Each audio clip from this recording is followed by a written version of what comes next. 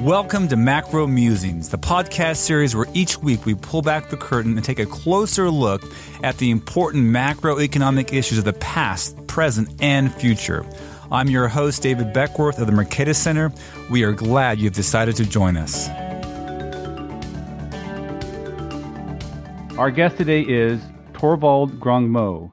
Thorvald is a 30-year veteran of the Norges Bank, the central bank of Norway, and also worked in the Norwegian Ministry of Finance, the World Bank, and the IMF. Thorvald joins us today to discuss Marriner Eccles and a paper he has written on him titled Marriner Eccles and the 1950 Treasury-Federal Reserve Accord, Lesson for Central Bankers. Thorvald, welcome to the show. Thank you so much, David. Great to have you on. Now, you have been requested by a friend of the show, Sam Bell. Sam Bell found your paper on Marriner Eccles, and it was a great read, and we'll provide a link to it in the show notes. But you've got quite the career. You've worked at the Central Bank of Norway for 3 decades. You've worked at the IMF, the Ministry of Finance in Norway. You've worked at the BIS as well. Tell us a little bit about your journey. It's a really fascinating one. Well, thank you. You know, I got into economics in the early 70s, actually, after finishing my military service. And I didn't have grades to go into to the business school as my father wanted. So I started with economics and was fortunate that at the time there was a good program at the University of Oslo. You may have heard about Thorvald Moe, who was one of the Nobel Prize winners early on, together with Ragnar Frisch. Yep. Frisch was dead, but Thorvald Moe was one of my teachers, and it was a strong program in macro and econometrics. And then I wrote a thesis on development economics, so I had sort of a bit of a bias, interested in developing issues, but I got my first job in the Ministry of Finance. But then I was called up by the World Bank and was accepted then in their young professionals program. So I moved to the States and worked for 5 years at the World Bank, primarily on Africa as a country economist. And then I moved back in the mid-'80s and started working in the central bank. And, you know, I actually stayed there for all those years, working on various issues ranging from monetary policy to financial stability issues primarily. I was head of the Financial Stability Report Group for a while. I was head of the Governor's Office of Strategic Planning for a short while, but ended up doing quite a bit of work on payment systems and related issues, which, you know, I know many of your guests has been into as well, the plumbing of the central banking, so to speak. And but during all these years, I should correct you, I never worked for the IMF, but I've been working as a consultant for them on, you know, how to organize central banks in many parts of the world. And then I retired in 2016 and has been a freelance academic since. One of the few, I say, because I have my pension and I don't have to search for grants, and then I'm freelancing for the IMF as well. So. But I continue working on these issues, and, you know, as we discussed before the show, I mean, many of these issues are, you know, really old issues. And one of my favorite writers is actually Henry Thornton, and I read his credit paper money book from 1802, which is, you know, fabulous, and you sort of figure out that these are issues that has been with us for a long time.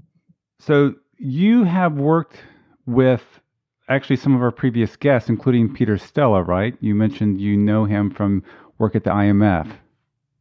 Yeah, we met initially at a mission to Azerbaijan way back. You know, this was after the Eastern Bloc countries had started looking for advice from the IMF, and so I joined them for a mission there, and then we worked together on missions in many countries like Jordan, Palestine, Paraguay, Bolivia. around the world. Peter is a good friend and is a really good guy. I know he's been on your show as well. Yeah, and we could spend a whole show with you discussing your work on payment systems, operating systems, even talking about the Norges Bank, because it's a very fascinating central bank. It runs the pension fund, doesn't it, if I understand correctly? Absolutely. So it does Absolutely. central banking and it runs the big pension fund. So once I was looking at data for central banks and I noticed how big the Norwegian central bank's balance sheet was, I had to dig deeper and parse out the part that's tied to monetary policy operations, and that's tied to the sovereign wealth fund. So very fascinating there. And as we talked about before the show as well, the Norges Bank has gone to a tiered operating system, kind of somewhere between a corridor and a floor system. So a lot of fascinating work happening at the Norwegian Central Bank. But today we're going to talk about Marriner Eccles.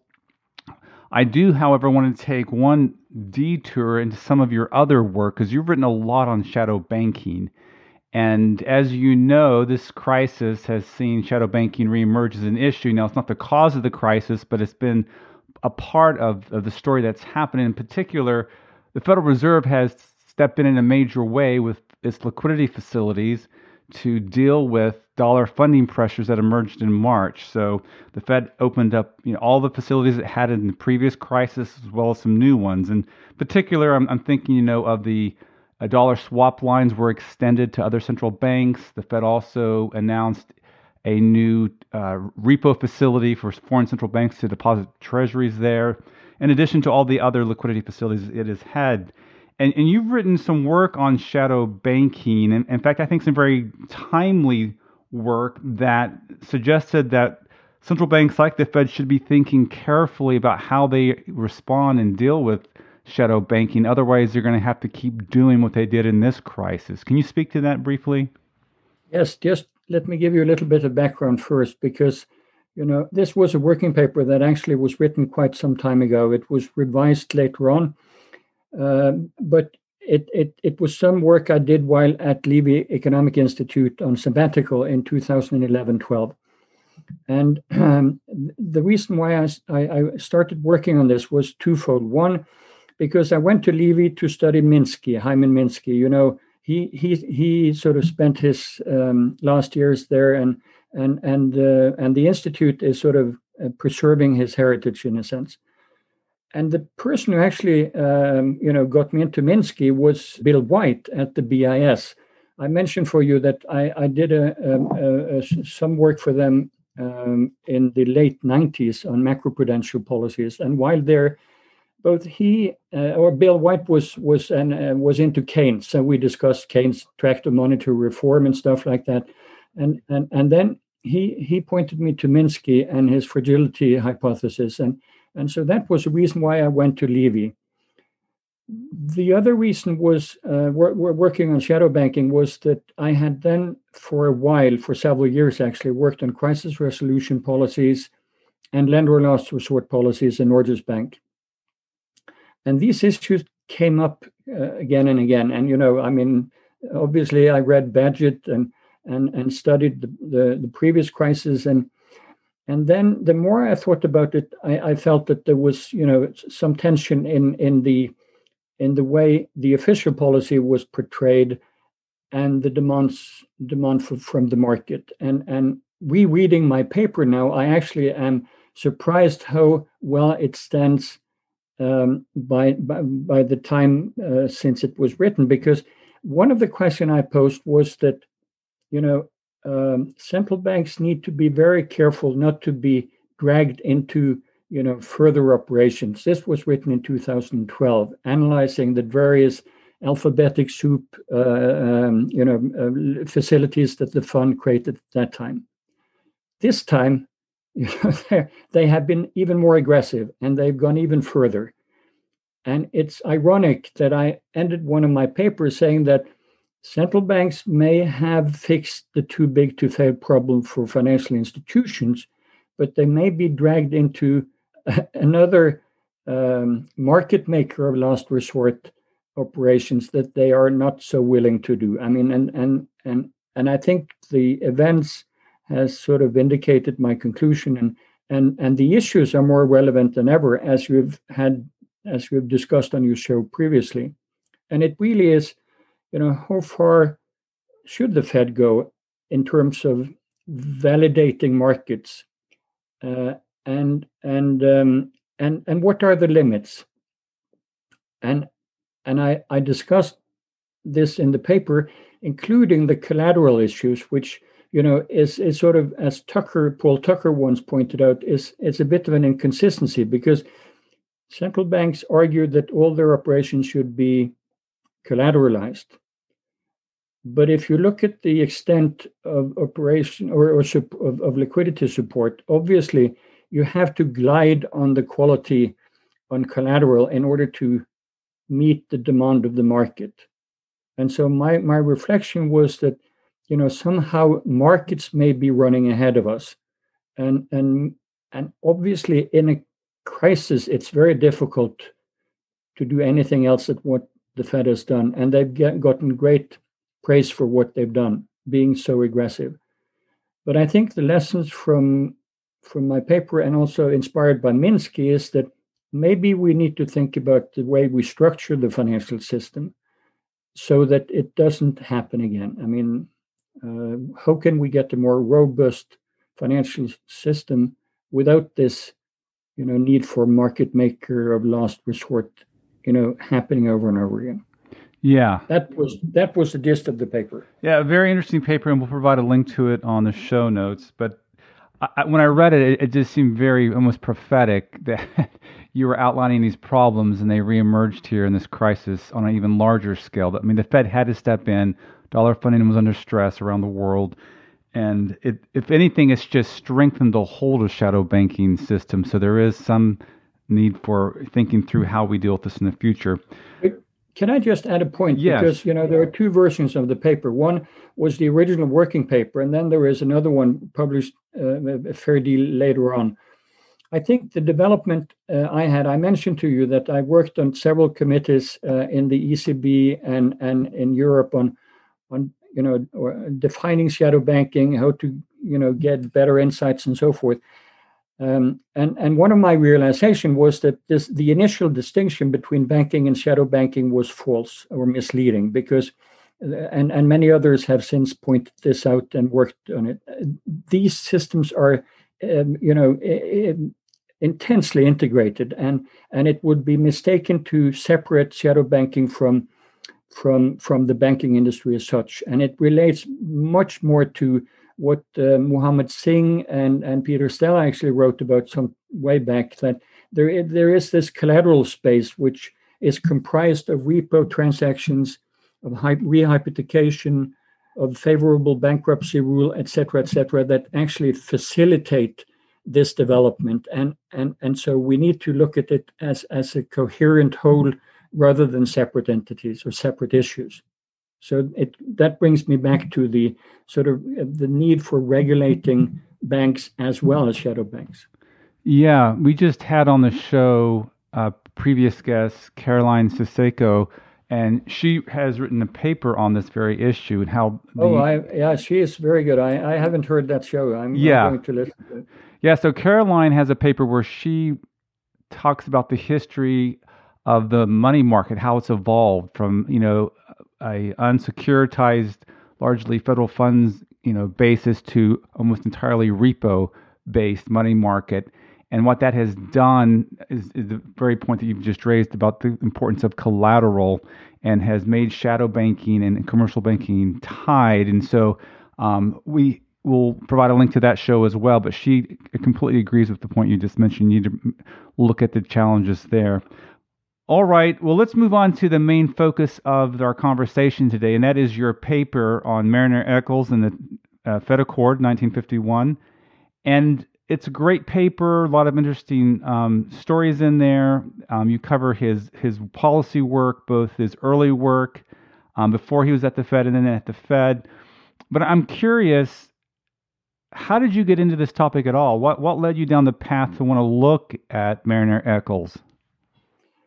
That's a good question, because it was absolutely not intended. I was intended to write something about Minsky, And I ended up writing about Eccles. But the story goes like this. I started out with writing about shadow banking and fragile financial structures, and that actually led me to look at narrow banking as an issue. And then I stumbled upon Henry Simons and Irving Fisher, as you know.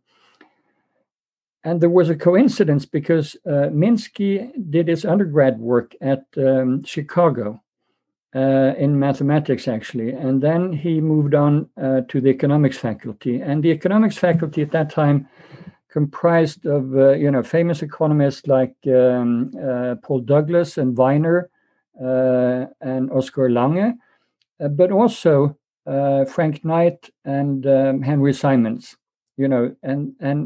And Simons was actually one of Minsky's teachers, and he admired him a lot, even though they developed quite different theories.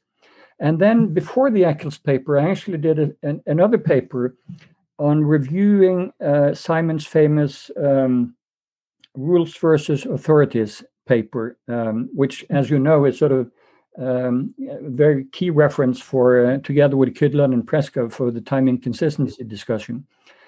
And found there that Simons actually made strong references to the need for control of finance before you could have a viable monetary operating system. Anyway, that's a different story. But while reading about Simons, I also stumbled upon the discussion of the Chicago group for active fiscal policy in the early 30s.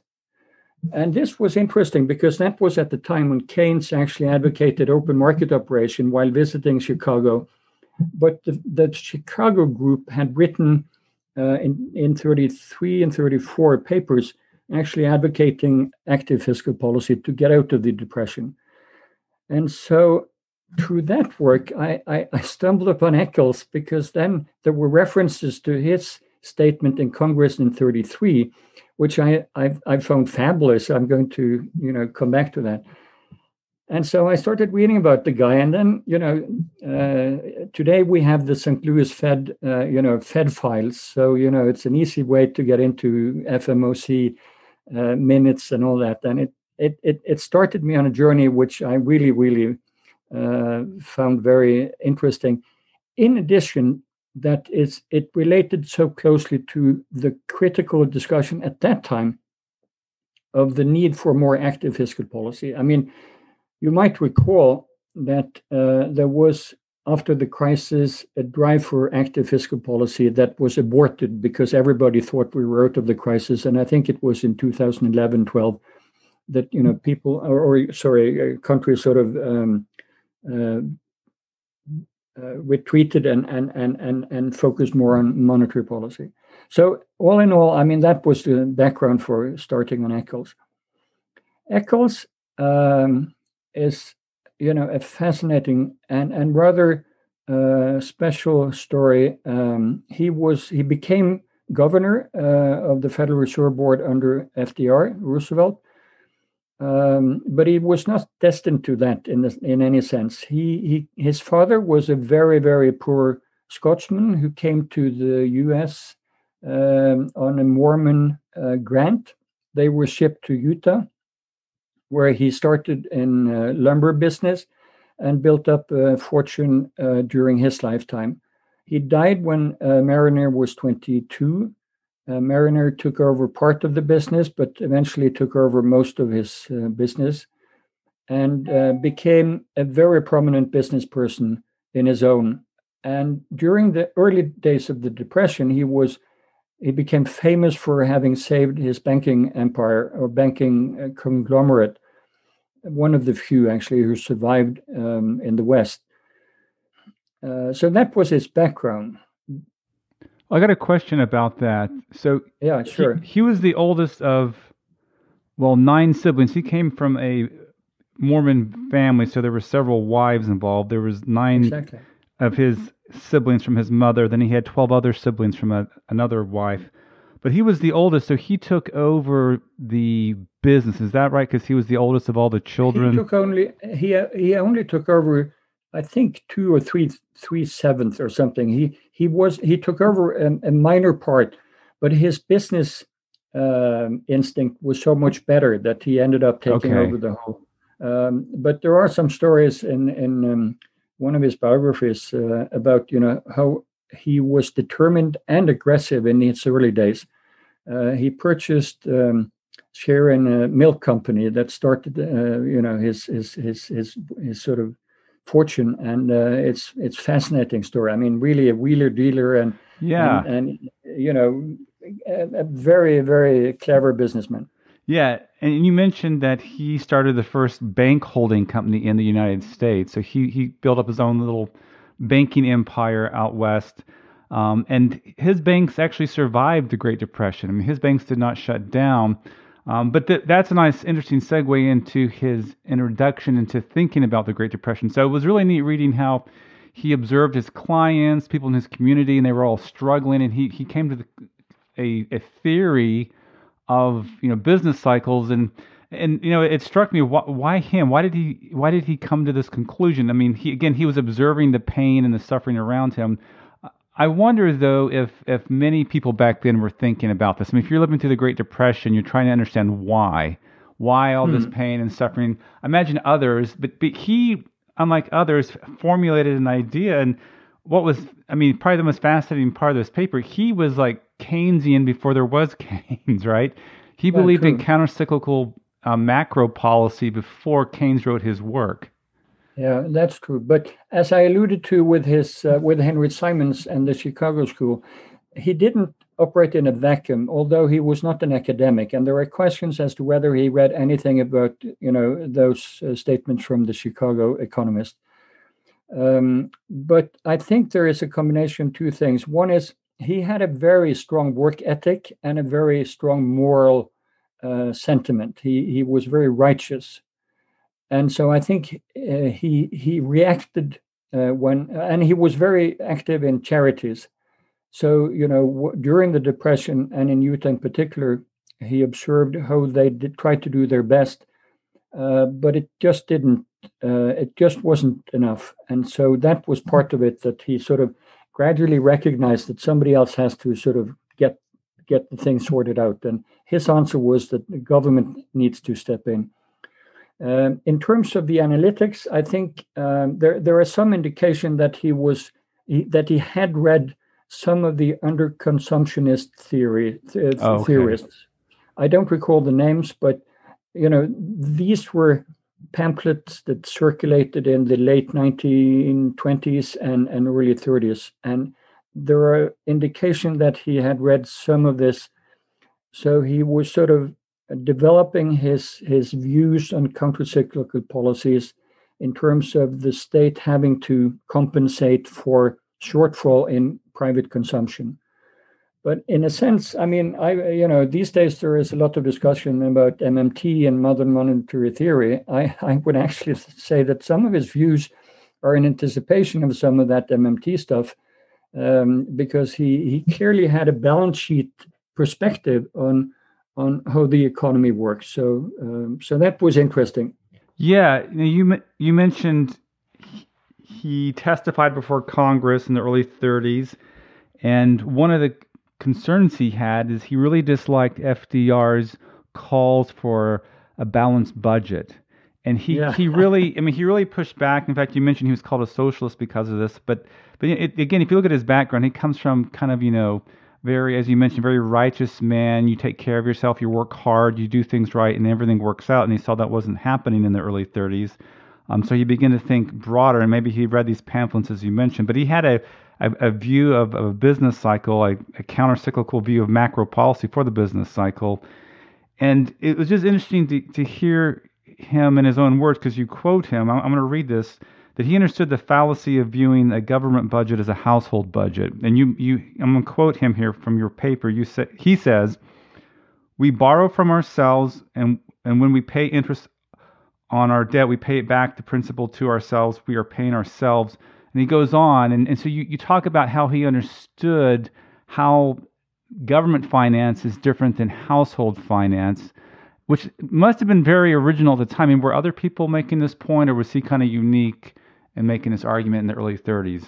Now, I think he was somewhat unique, although, again, there were some of these thoughts were around in the academic circles, but I don't think he was very much aware of that. Now, he was somewhat of a character, and I would say that, I mean, you can ask the question, why Eccles? Why Eccles today? I mean, why bother? But I think rereading Eccles and it's so inspiring for our current situation, or I should rather say your situation, because with the country in the pandemic and the Congress sort of stalemate and discussions about support measures and stuff, let me just quote what he said to Congress in 1933. And, I should add that he was called as a witness at the end, and all the others, 120 something, was prominent business people, everybody saying that we need to balance the budget to create business sentiment that's good for investment. And here comes this millionaire or billionaire from the West and making this statement. And the reason they're interesting is that they could and should actually, in my view, be relevant also for today. And I'll just list them very quickly. He said, first, provide ample funds for all states to be used for the destitute and the unemployed. 2, allocate funds for public works to cities, counties, and states on a liberal basis at low rates. And then he had a point on agriculture pricing and production, which is not relevant today. 4th point was refinance mortgages on an increased scale at long-term basis with low rates. And finally, and this was related to the interwar settlement of debt, a permanent settlement of the sovereign debts on a zone basis, cancellation being preferable. I mean, all of these are really, really something that, should be applied today in the current situation. Very radical for back then, though, right? It was a very radical view. Very radical. And as you can imagine, I mean, he was at this time still in charge of his business empire, I should say. And his shareholders weren't absolutely happy with his views, obviously.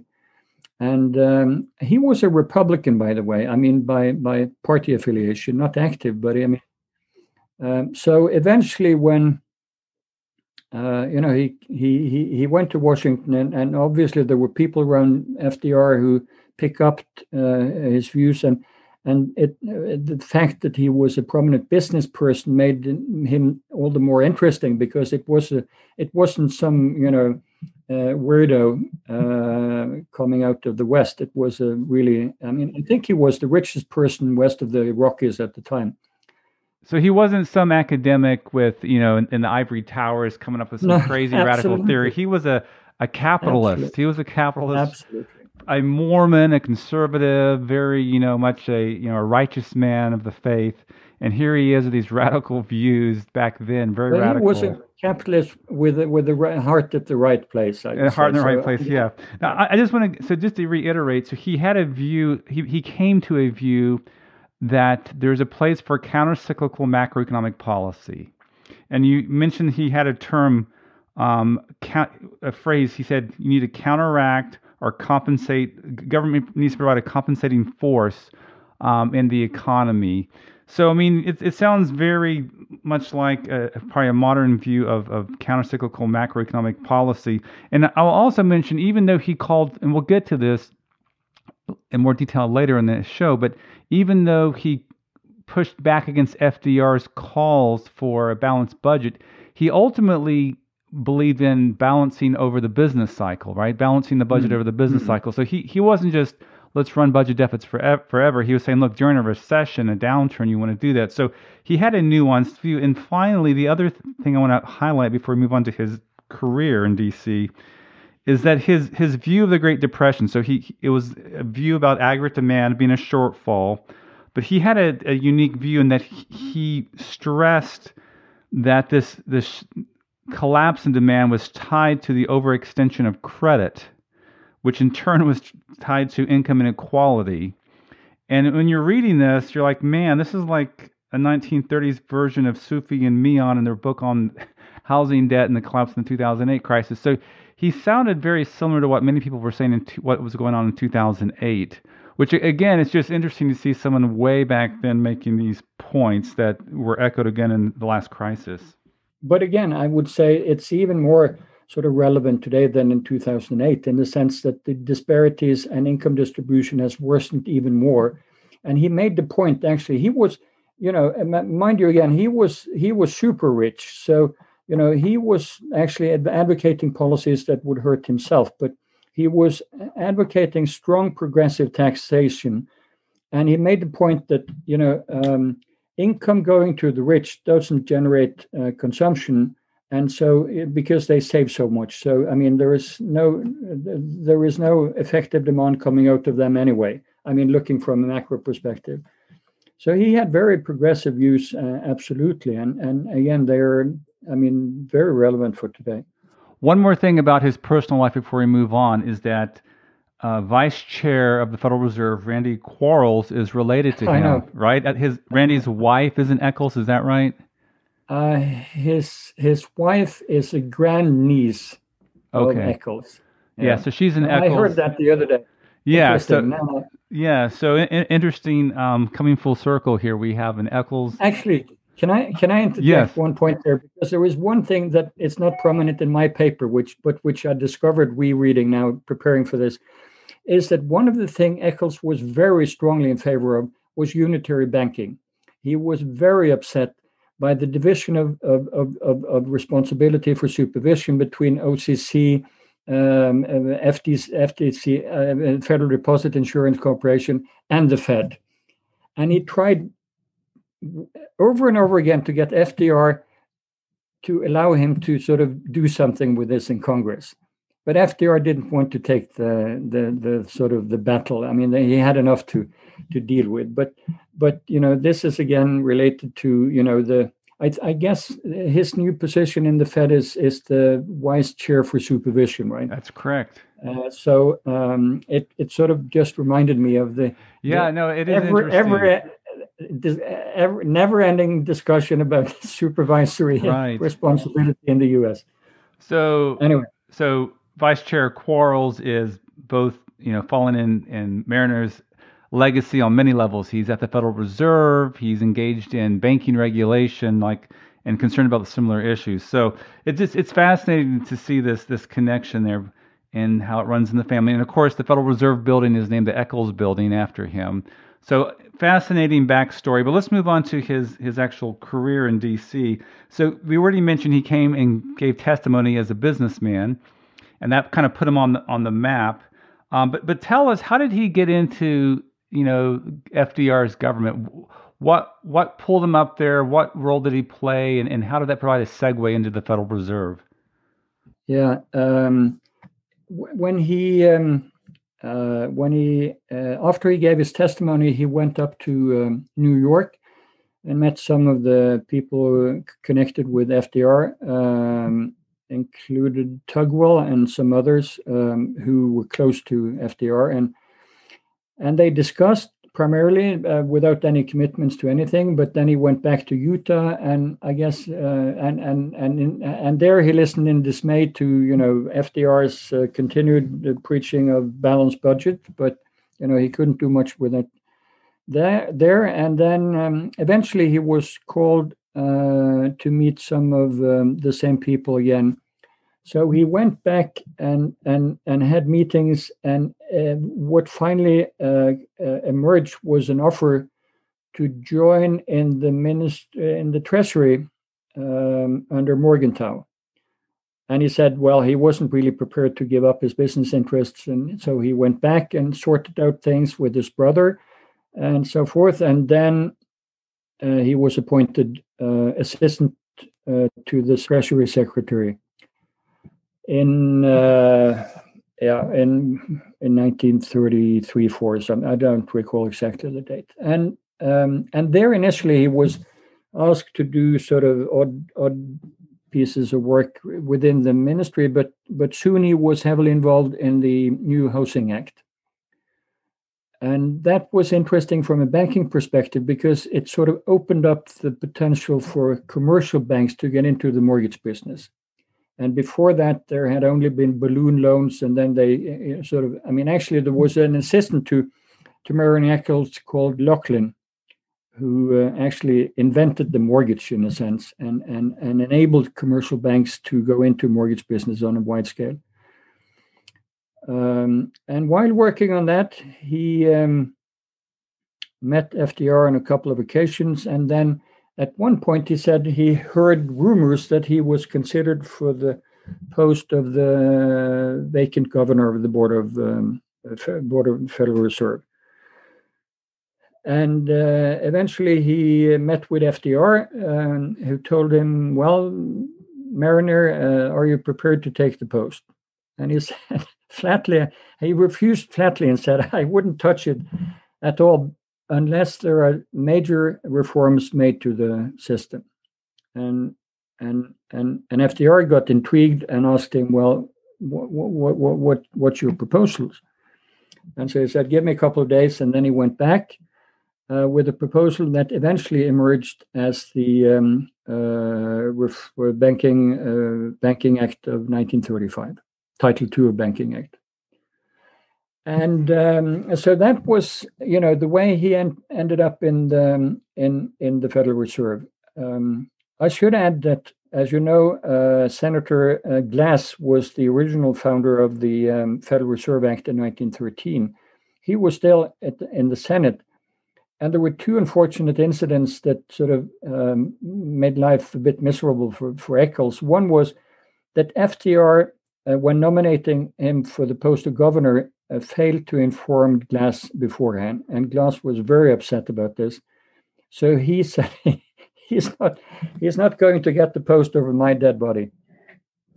And the second was in terms of the 1935 Banking Act and changing his baby legislation. That was sort of also to be a difficult process, because contrary to Eccles' promise of showing him a draft legislation, the legislation was made public before either of them had seen it, or the draft publication, and Glass was heavily upset. So it was a tough fight to get it through Congress. But just on the substance, Eccles' point was, at the time, the District Federal Reserve Bank actually had the upper hand, and the board was, really, really not a very strong body, and that was indicated by, one of the governors actually choosing to go back to his regional bank rather than staying in Washington. So it didn't really have much, influence on monetary policy, if you could call that monetary policy at all. It wasn't really centralized. And so what the key changes that Eccles proposed was to concentrate power in the hands of the board. And obviously, again, this was resisted by the regional banks, as well as something called the Advisory Federal Reserve Board, or committee, which was private bankers from the regions advising the board. And they said, you can't do this. And Eccles just said, this is what I'm going to do, you like it or not. So we get this new system, which is sort of carried forward to these days, of open market operation being centralized at the board in the open market committee. The authority to set reserve requirements also with the board, and the new collateral policies, which, by the way, were quite instrumental in financing quite a bit of the war effort in terms of the treasuries being introduced as new collateral for monetary operations. So that's how he ended up there. And actually, there was a complete new board established with new candidates, and everything was eventually approved by Congress. But again, as we have seen over and over, the establishment of the Federal Reserve in 1913, as you know, again, is a close race between different fractions and a lot of infighting. And here again, there was a tied vote for Eccles as governor, which was eventually, tilted in his favor, and the banking law Title II was only accepted by Congress after a direct intervention by FDR. So all of these things sort of hang in a balance often. Well, it's fascinating to read the story because he helped redesign the Fed effectively. He made the Fed what it is today, more or less. And then he went on to run it. He wasn't just a governor, he was chair from 1934 to 1948. So imagine designing an institution and then you get the helm, you're in charge, you get to lead it. So Absolutely. fascinating. Absolutely. I mean, and it's this history, we got to move on, but the history is so neat here that the regional banks used to set monetary policy, right? So, the famous story of Benjamin Strong being pivotal to the early fight in the Great Depression. He dies. What do you do? There's no central leadership. So this is one of the reasons, that Marriner Eccles wanted to consolidate power in D.C. So he got the power in D.C. He got more securities, the collateral point you mentioned, and pulled the power away from the regional banks. You also mentioned he was concerned about New York banks having a lot of power and trying to bring it all to D.C. So he's made it to office. He made it through Senator Glass, who he irritated. The next part of the story is getting us. So we get through the Great Depression. Well, we're still in the Great Depression technically till the end of the 1930s. World War II starts, but we're getting near the end of the Great Depression, and financing for World War II becomes an issue. So talk about war financing and the Fed's, support of it and how it led eventually to this interest rate peg. Well, the peg, as you know, has become more relevant lately because of the recent policies enacted by many central banks of yield control. I mean, initially by Bank of Japan and then eventually by others. And I don't think many had heard about the World War II peg before that, or at least hadn't been that much interested in it. And again, as an aside, I remember when I started in the central bank in the mid-'80s, the thinking was that you control the short rate and then the market decide the yield curve. But as you say, during the initial years of World War II, 42, there was an agreement between the Fed and the Treasury that they would finance their paper at given prices. And so I think the short end was 3/8, and then the long rate was 2.5. I think Meltzer, in his book about Federal Reserve, actually discussed this and asked why 2.5, and that's because UK had 3 at the time. Keynes was again famous for writing about this, How to Finance the War, which is an interesting pamphlet again related to this issue. And Meltzer also alludes to that there was no formal agreement actually as 2.5. It was sort of more of a tacit understanding. But it became the norm, and then the other issue was how much to finance with taxation and how much with bond sales. And this was where there were differences between countries, and I don't recall the exact proportions, but again, in the UK, they had a larger proportions of taxation than in the US. And in addition, they had a larger proportion of bond financing to the public, whereas in the US, a lot of the financing ended up being financed by banks. And so Eccles eventually started being concerned about the buildup of excess reserves. Again, you could sort of draw a parallel to today and quantitative easing, where the same discussions goes in terms of the inflationary consequences of excess reserves. But at least at that time, they Eccles started being concerned about this early on in the 40s, much earlier than anybody else. And he started talking about it as well. And they were discussing various ways to sterilize by introducing new reserve requirements and so forth. But contrary to many who was afraid of a contraction after the war, Eccles was, and rightly so, concerned about inflation excess demand.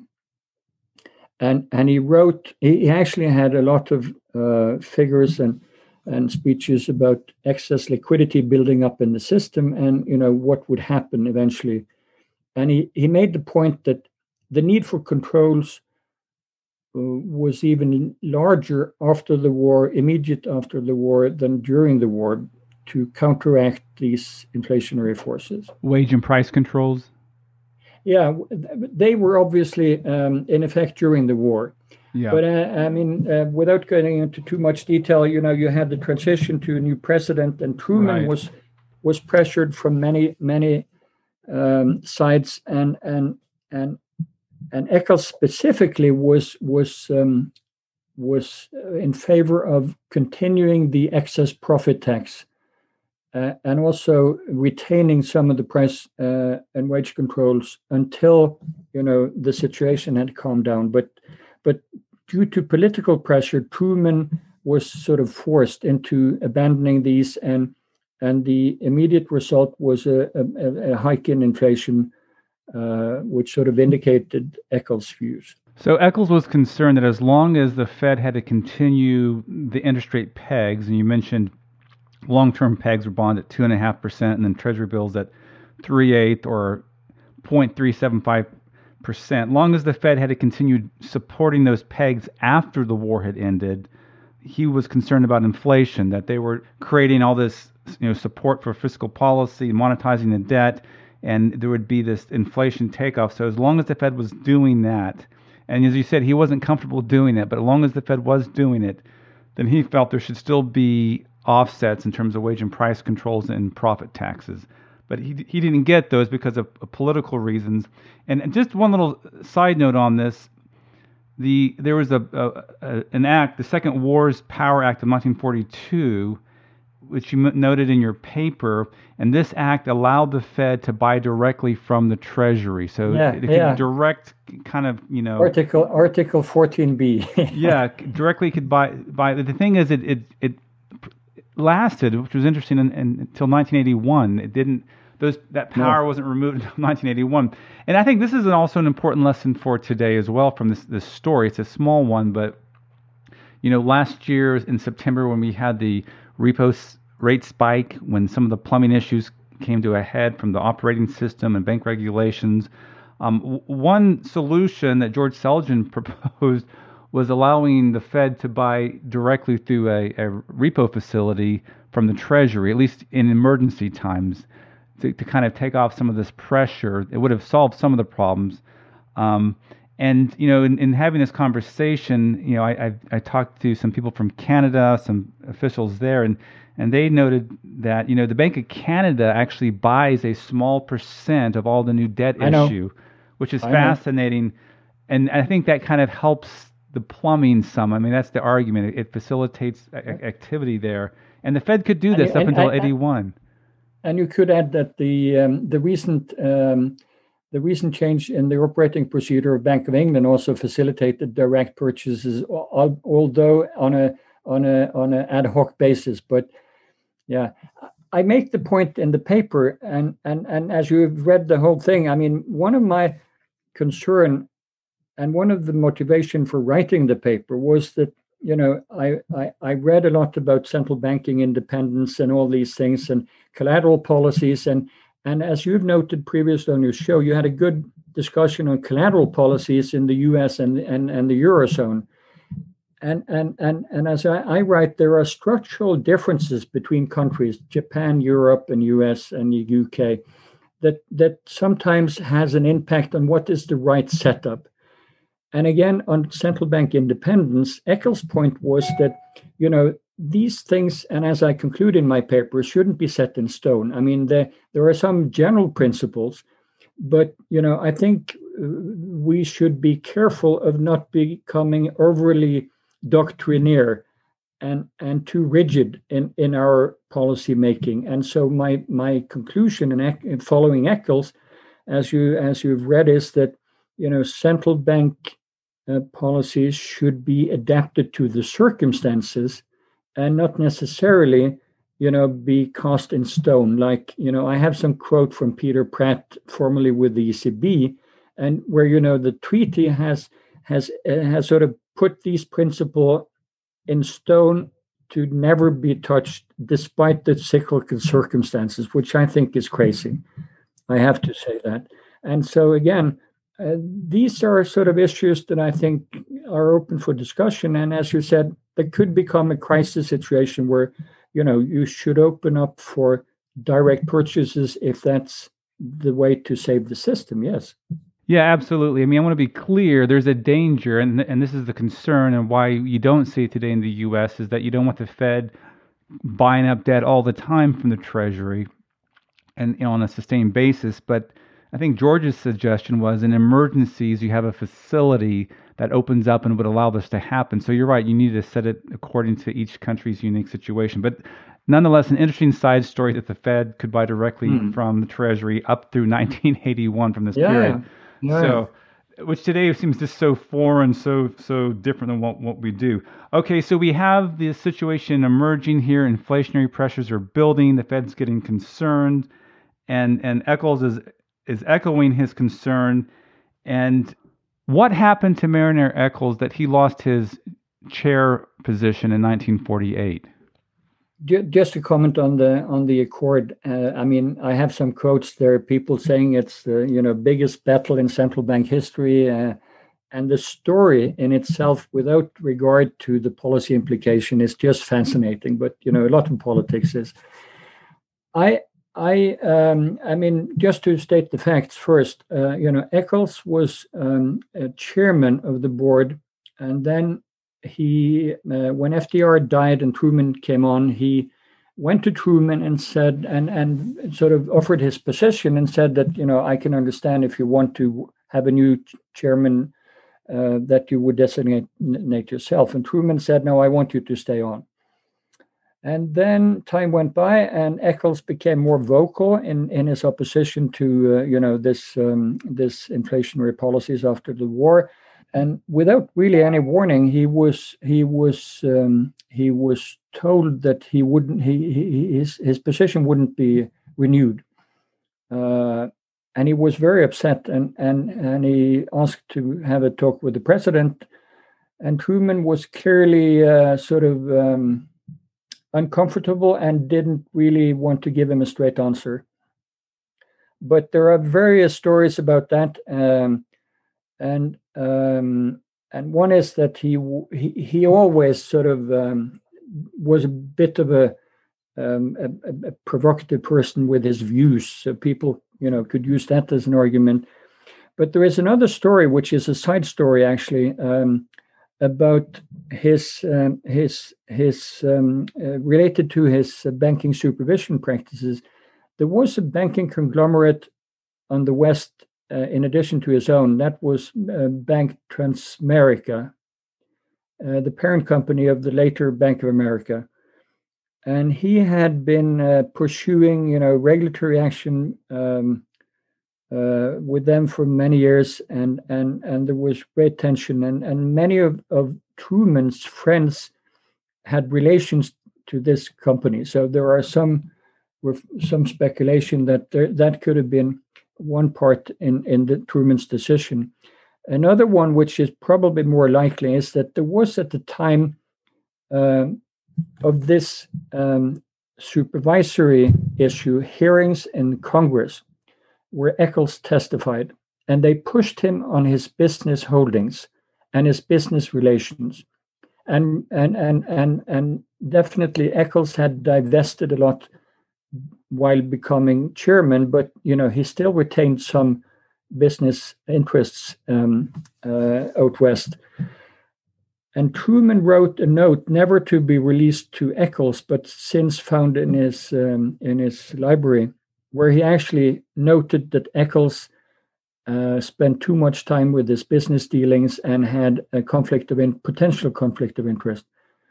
That was enough for him to, lose that position, and if not more. So I think that may be the more. Okay. So it's sort of interesting.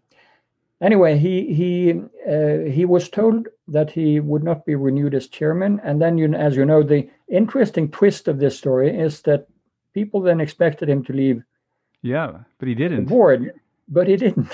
He was offered informally the vice chair position by Truman, and he said, I would accept that. But that offer never materialized. And so eventually, Eccles decided to stay on the board as a regular member and asked Truman to have his name withdrawn as candidate for the vice chair, which was never filled anyway. So contrary to what many expected, he continued on the board up until 51, which we'll come to when he resigned. Yeah. Now this is fascinating because you couldn't imagine anyone doing that today, right? Like, for example, when Paul Volcker kind of lost his role as chair, he left. He had time left on his, I believe, his term. Yeah. But why would you stick around after being a very influential chair and then, someone else takes that role? But Thorvald, this has been a very interesting story, and we need to actually get to your lessons from the Treasury Accord. So just to summarize what happens next, so Eccles loses his spot. President Truman appoints Thomas McCabe, and he ends up disliking Thomas McCabe as much. In fact, you have a point in there where you mentioned that President Truman was disappointed in him. And actually, there's another lesson here we can't spend time on, but, President Truman asked Thomas McCabe to resign, which kind of, has echoes of President Trump and Fed Chair Powell, the tension there. So wouldn't be the first time a president has asked a Fed chair to resign. But moving on forward, we find, there's this tension. The Fed and the president think they have an agreement. The president releases, or the Treasury Secretary releases a speech where, he says the Fed's going to continue to support the Treasury's policies. The Fed gets upset. And in fact, Eccles plays a role here. He releases a letter and comments to the newspaper, which really kind of builds momentum. And eventually, anyhow, we have the 1951 Treasury-Federal Reserve Accord, where the Fed breaks away from the Treasury, and we have this glory story of independence. Independence is achieved. There's a lot more to the story there. You can read it in the paper. But what were the lessons you took away from this, both this particular incident and more generally the lessons from Marriner Eccles' life? What should we take away? Because there is the standard story about, the wonderful independence of this 51 agreement, but there's a broader story you want to tell, so tell our listeners what it is. Yeah. No, I mean, the first, Eccles is just a fascinating person, and as I said, I think his lessons broader than central banking is applicable to the current situation, and his 1933 testimony for the Congress is really worth rereading. But regarding central banking, I think it's interesting that there are so varied, widely different lessons drawn from the Accord. My point has been that the Accord is often seen as a sort of basis for current central bank independence policies. I think that is too narrowly defined, and Eccles proves the point that there is a broader issue here in terms of adjusting the policies to fit the cyclical situation, and also I think there is the underlying issue of coordination between the Treasury and the central bank, which is something that has been treated in the literature a lot of central bank independence. But I mean, again, reference to Woodford and the Sargent and Wallace paper, which sort of seems to indicate that if you can balance the fiscal budget, the central banks can be left to sort of control the price level. But that is, again, I think, too narrow a view, and recent speeches by, including Woodford, actually at the ECB research conference the other day, I think now recognizes the need for active fiscal policy, at least in the current circumstances. What more? Actually, one of my conclusions is that maybe nominal GDP targeting is. I love it. It's a solution. And I actually had forgotten that until I read it on page 67 of my paper, which I thought, David would like this. Do you think Marriner Eccles would support nominal GDP targeting? Is that consistent with his view? Yeah. Okay. I do think so. I mean, his view of compensatory policies would clearly be a variation of that. What I quote in the paper is somebody else, I think Frankel or somebody, who has a nominal GDP target of some 4 or 5%, which I think also is consistent with the current discussion of maybe, you should allow for more inflation. I mean, the recent revision by Fed of overshooting. Another important lesson, again inspired by Minsky, is that, and going back to the shadow banking discussion, is you won't get any stability if you don't have some better control of the financial system. I think Benjamin Friedman actually made the point after the previous crisis that we need to have a serious look at the financial system, whether it allocates capital adequately. And he was sort of saying we need to look at this pragmatically, if the current system is the way we want to be or not. And I think that, for me, is an important issue. And for those interested, they can read the shadow banking paper for more detail. And then finally, what should I say? That, again, monetary policies should not be set in stone. I mean, this is something that history, again, has shown varies over time. And I think there is a quote from an economist historian who says, the present form of central banking is certainly not the only viable institutional solution. And the same goes for debt monetization. I mean, if you look at history, this goes in cycles. So my view is that, Eccles has very important lessons for us in central banking policy specifically, but more widely so for economic policy. And he should be read, and, you can find more detail in my paper. Yeah, it's a great paper, and we will, again, provide links to it in the show notes. I encourage our listeners to take a look at it. Well, with that, our time is up. Our guest today has been Thorvald Grung Moe. Thorvald, thank you so much for coming on the show. Thank you so much, Dave. It's been fun. Macro Musings is produced by the Mercatus Center at George Mason University. If you haven't already, please subscribe via iTunes or your favorite podcast app. And while you're there, please consider rating us and leaving a review. This helps other thoughtful people like you find the podcast. Thanks for listening.